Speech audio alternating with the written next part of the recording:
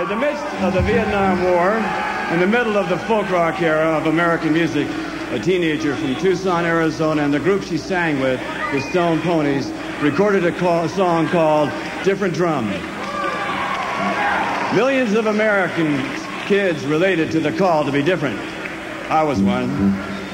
To march to the beat of a different drum, to get involved, whether it be civil rights, the war issue, poverty, the Peace Corps. The girl who sang the beat of a different drum 20 years ago has lived that spirit.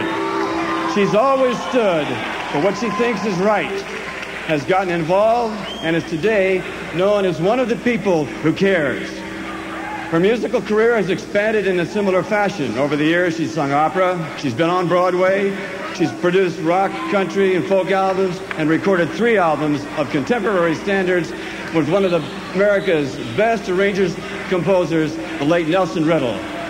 Today, she's chosen to go back to an earlier time in her career and to rock us. Please welcome Linda Ronstadt.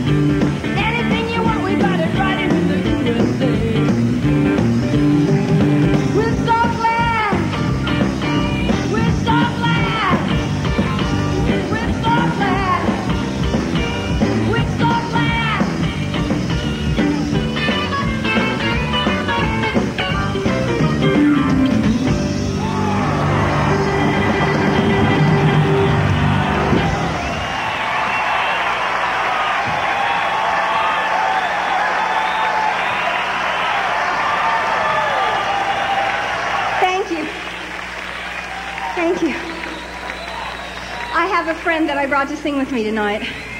I'm very excited because we made a record together, but this is the first chance we've ever had to sing live. Ladies and gentlemen, James Ingram.